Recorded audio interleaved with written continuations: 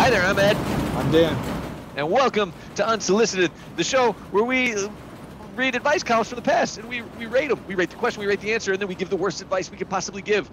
But you know that because you saw our intro. Unsolicited advice. Unsolicited advice. You know it's good to share problems. I rip straight from the public forums. Unsolicited advice. Today is a special episode because we are following up from an episode yesterday, which you should go watch absolutely. Oh, yeah. We're continuing the Dix. Continuing Miss Dix. We went back in time to 1934. 1934. We read an article from Miss Dorothy Dix, who is an advice columnist, and I'm going to read the next column. I still haven't read it. I'm not ahead of it. I did not read this, so I'm reading it cold. But she's got 3 pieces in here, and I'm going to read the second one because the first one was hilarious. Okay. Dear Dorothy Dix, we are a young couple in a very modest circumstances, just getting established. Recently, my husband brought me home from a business trip a bracelet for a gift.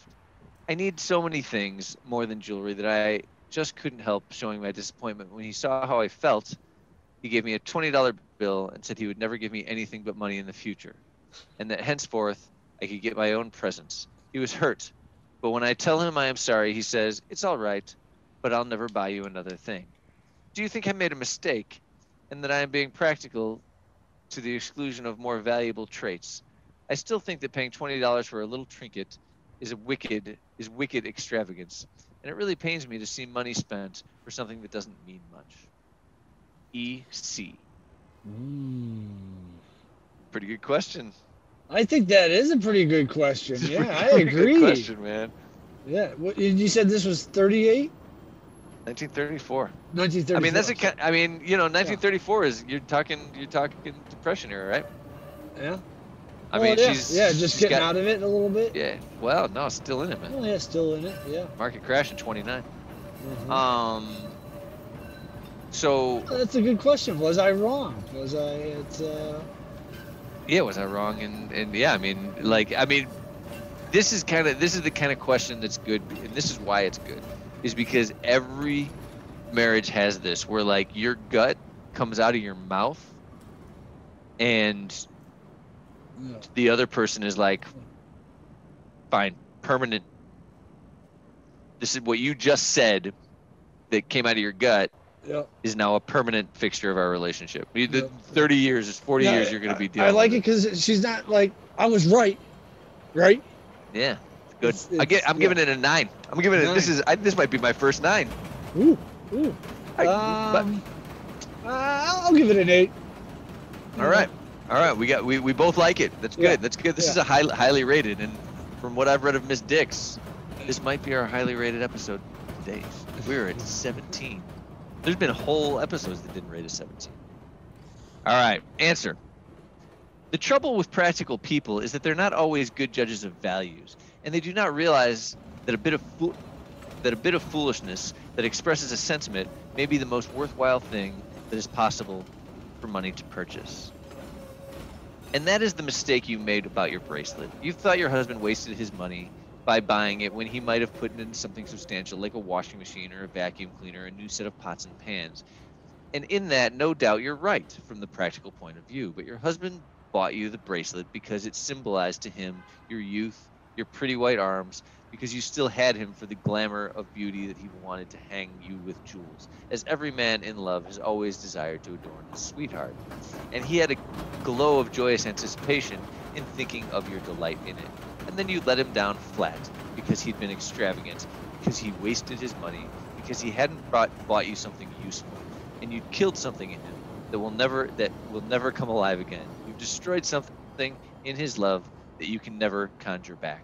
When a man begins giving his wife practical presents or money and telling her to buy what she wants, he may love her still, but the romance is gone. The joy of giving to her is gone. He doesn't daydream about how she looked in this or that, or picture her joy and how her eyes will brighten at a surprise. He is afraid of getting her the wrong thing.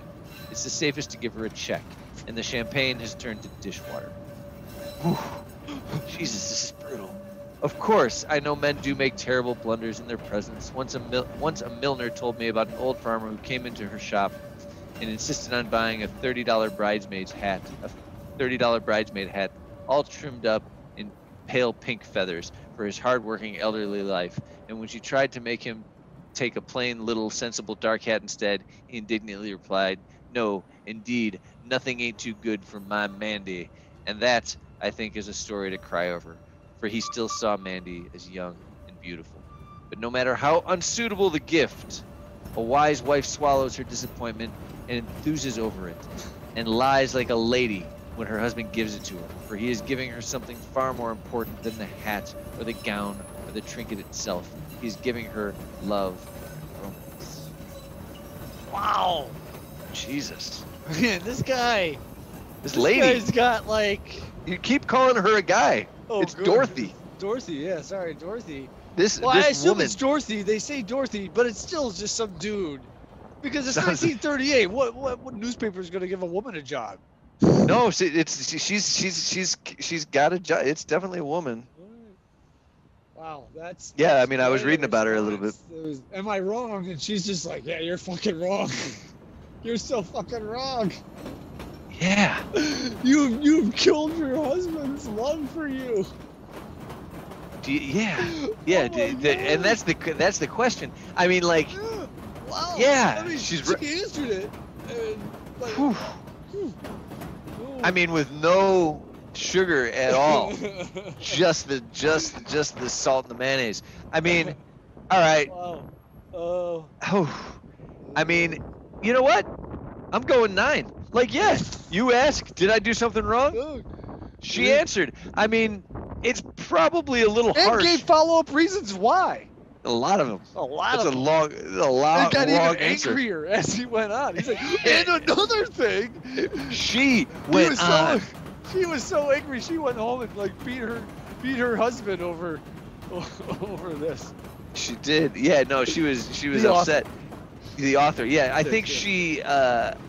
she hits the nail on the head a little hard, Yeah. but I think that's clearly her style, Mhm. which frankly I think is to us reading all these kind of refreshing. I mean, Yeah. it's not exactly advice. But well, no, yeah, I guess it's not advice because it was just like answering the question. And it wasn't like she didn't really give advice, but I still liked it. The more I talk about it, but I still like I like the response. I do. I do because it's a note to pragmatists everywhere. What she's Yeah. trying to do is very clear. It's not to, and it kind of like brings this whole thing around to like advice columns aren't just for the person reading the advice column. sure It's for sure.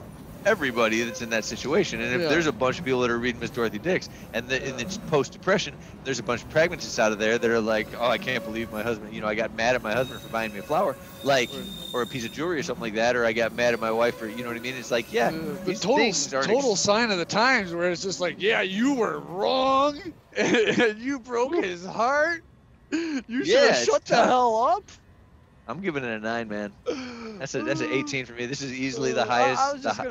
was gonna say 7 just because there was no like the only advice was showing the light of like how wrong the person was.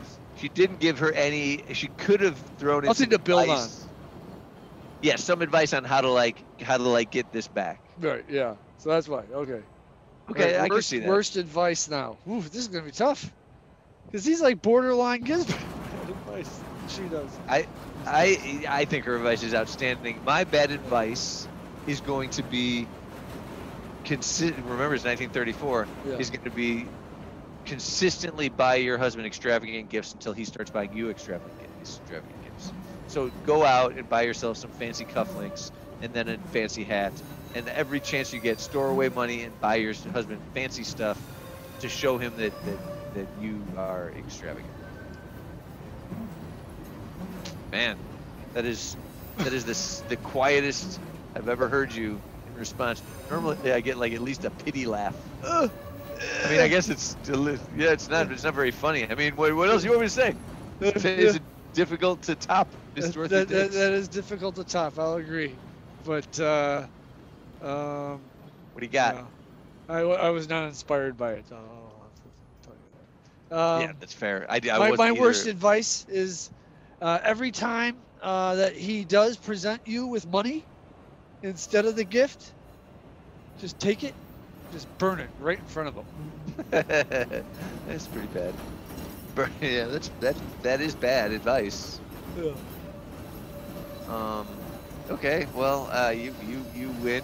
Like, man, this is the second time in a row we've got nothing to say at the end of the episode. Like, it's not even really an advice column. It's a little bit hard when the person is so brutal in their response. You know, they're already being pretty mean. There's a third one.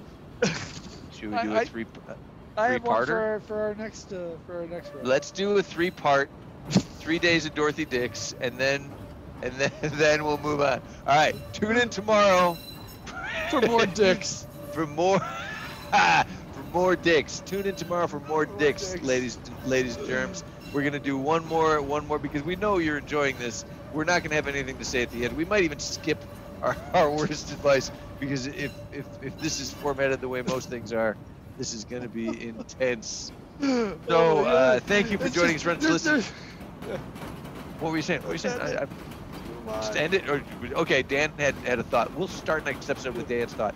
Thank you for joining us for listening. Unsolicited advice. Unsolicited